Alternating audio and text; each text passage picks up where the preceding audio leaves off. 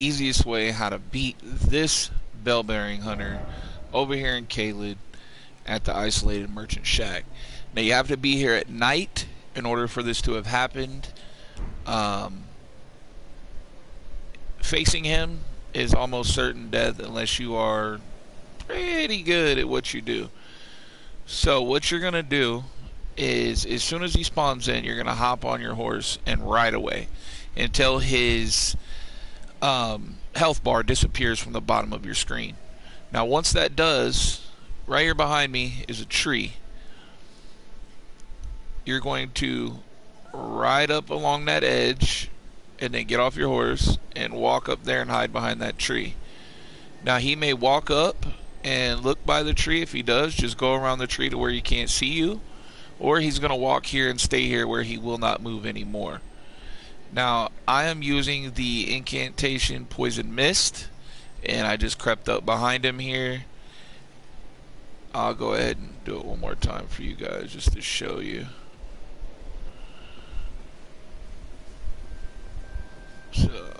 So we're going to creep up this ridge right here. Okay. Make sure we get our stuff how we want it. You know, I went ahead and switched a couple of these where my incantations are hitting harder. Alright. And then, like I said, I'm using Poison Mist. Anything you can use that's like a mist or anything like that that doesn't, you know, include you throwing something or attacking or anything like that will be beneficial to you at this point. Once you're over here and he walks back to that point, you're just going to start creeping back up there. Doesn't really matter which seal you use at this point. We're just going to try to get up as close as we can without being seen or heard.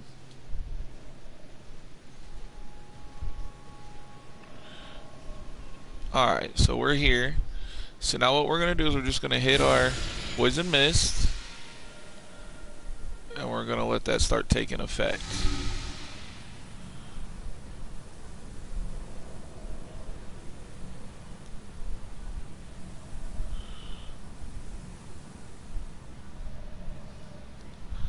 I'm not going to lie, this will take some time. But if you have fought this guy, then you know this is the easiest way to beat him.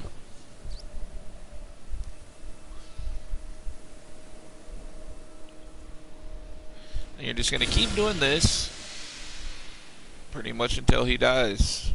I'll see you guys at the end when he's about to die.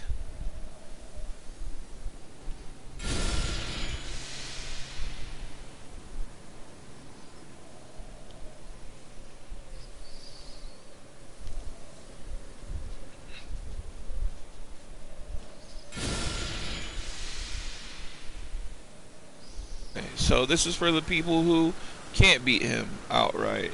Some of you may hit harder with your Poison Mist, and some of you may have a better way to do it. This is one way to do it. There we go. I forgot we don't actually get that sword here. I apologize, guys.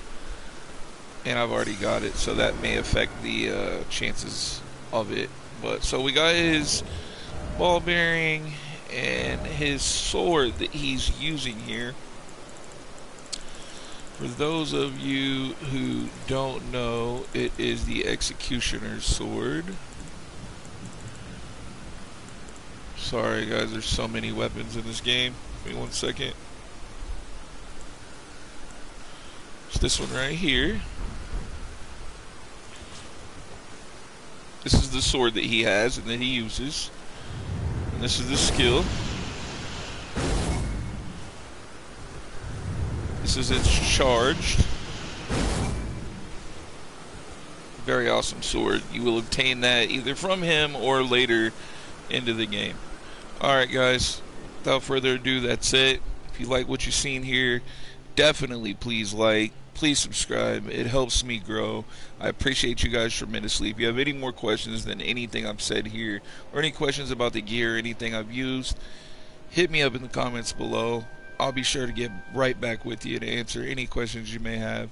Till the next time, the evil rogue is out.